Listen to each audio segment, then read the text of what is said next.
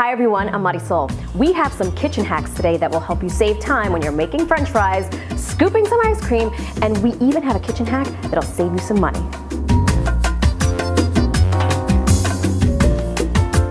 We're gonna start off with French fry. Preheat the cookie sheet before you actually put the French fries on. That way it's ready warm and it eliminates that midway process of actually having to flip so that they cook evenly. Back in the oven they go. Gives you more time to do things you love to do, like drink wine.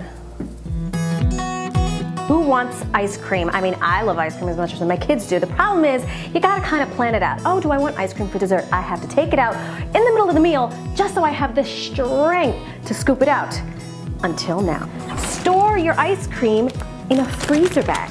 I have no idea why this works or how it works. I just know that it works. And now look, kitchen hack, ice cream style. Now here is a money-saving hack.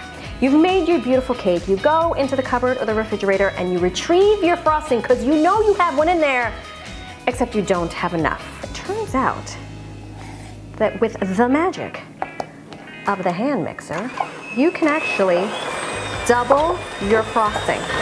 All that air gets in there, only half a container.